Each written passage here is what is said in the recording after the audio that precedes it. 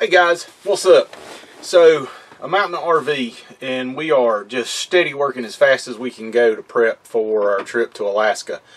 It's been super busy. I've had tons of stuff to do and really haven't had time to film a lot because we've just been so consistent with getting stuff done and getting prepped and ready, because we've only got, I think, about 46 days until my retirement, and then we hit the road. So one of the things that I've done, if you follow us on Instagram and Facebook, is we looked at putting a CB radio in, and I did that. But I also went ahead and got my technician and my general license. I tested for tech and then went ahead and went one step further and got my general license for my ham radio, which is on right now. And I'm turning the volume down because it's picking up some interference here and there. But I purchased the Anytone AT778 UV, and I'll put a link to it down in the description. It's a dual band 2 meter 70 centimeter or VHF UHF radio. Now I also bought the Tram 1181 dual band antenna, and then I fabricated a custom bracket for the mirror on our Thor Vegas. So I could install that antenna basically right outside of this window over here, because the CB antenna is all the way back in the back of the RV, up on the roof, mounted on the ladder. That was the only place I could find an actual ground plane that would work for the CB. Now the Tram seems to be working pretty good as far as where it's located right now. I've done a couple of transmissions and tests, and it seems to be working. But one of the concerns I had is I have a meter that I can check the standing wave ratio on our, standing wave reading on our CB, but I did not have one for the higher frequencies in the VHF and UHF spectrum. So I got online and got to looking, and I noticed that Amazon has this NISSEI, and I don't know if that's NISI or NICE, but it's a digital SWR meter. Digital display. It's pretty simple. I mean, you open the box up and it basically comes with some, I guess that's Chinese instructions. There's a little bit of English writing as far as the numbers go, but nothing to write home about. Little foam packing. And then we have the actual meter itself in here. And that's all that comes with it. So I'll put a link to it down in the description. But you can see this is the meter. It's just a digital SWR meter. From what I read, it doesn't need calibration. They put this nice little protective screen on there with the fake numbers. So we'll take that off. And this is what we end up with. Now, it didn't come with a USB cable, but because we use Android phones, well, older Android phones, it takes the micro USB C connector. No.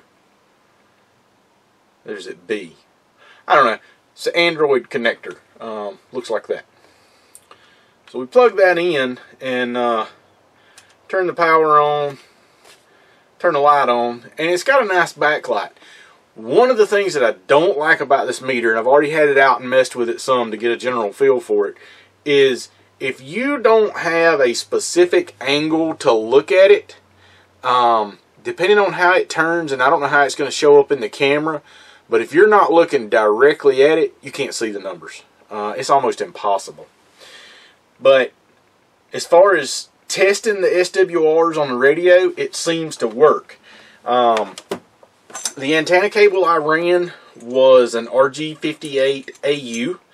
And what I done is I took some of the leftover cable, because I didn't run it full length. I cut it and put a new PL259 connector on the end of it. So what I ended up doing is I made a short 3-foot jumper with PL259 connectors on it. And I know they're different colors on both ends, and it's just because I had different colors of heat shrink tubing. So what I'm going to do is power the radio down, and I'm going to disconnect the antenna from the back of it and hook the meter in, and then I'll let you see what the readings are. So we're back here on the back of the radio, and I've got a 90-degree connector in the way we've got this mounted on the dash to try to not take up any space. So basically, we just have to disconnect this from the radio. Once it's unhooked, I'll hook it into the meter, just like this. And I've got the meter and the radio off. So now we'll hook up the transmit side. And I just hand tighten my PL259 connectors. I don't tighten them down with a wrench or anything like that. And I solder my connectors. They're not crimp connectors. I actually solder them on. Now you have to bear with me because I am new at ham radio. Got a little bit of background in the emergency services, but that's about it. So what we'll do is we'll turn this on. And right now, if you can see the numbers, I have to have it straight on for you to be able to see them. We'll turn the radio on. And we got the mic here. Right now we're not reading anything. So what I'm going to do is I'm going to key down. I'll give my call sign just like I'm supposed to do with my ham radio. And you'll be able to see the standing wave ratio up here. And the reflected power, this up here is forward power, the standing wave ratio, and then the reflected power. So what we're shooting for is get as close to 1-to-1 as we can get. KN4REP. And that gave us 1.63. So that seemed to be pretty accurate. So now what we'll do is, that was on the VHF frequencies. We'll go up to UHF and we'll do the exact same thing. KN4REP. And that gave us 1.2 on our meter.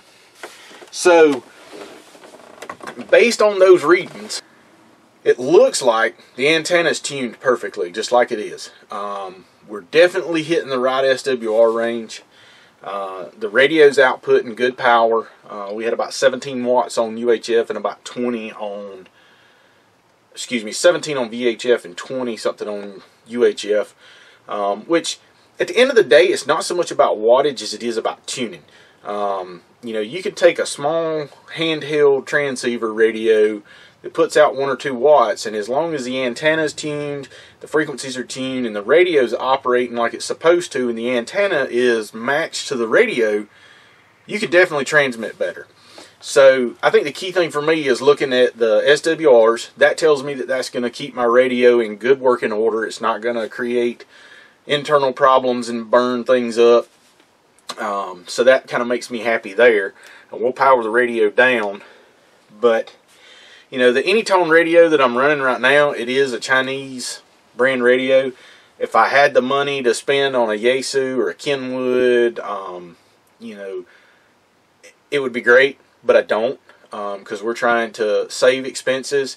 And this gives us a secondary means of communications when we're out beyond cell phone service. I know we're going to be traveling across Canada, going up through the north, headed out toward Alaska.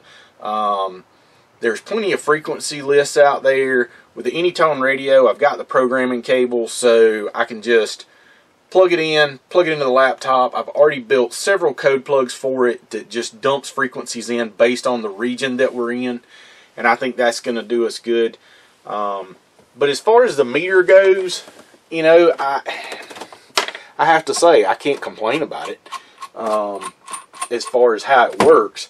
I don't like the fact that you can't see the screen. I didn't like the fact that it didn't come with a USB power cable or anything as far as that goes. It is made out of metal.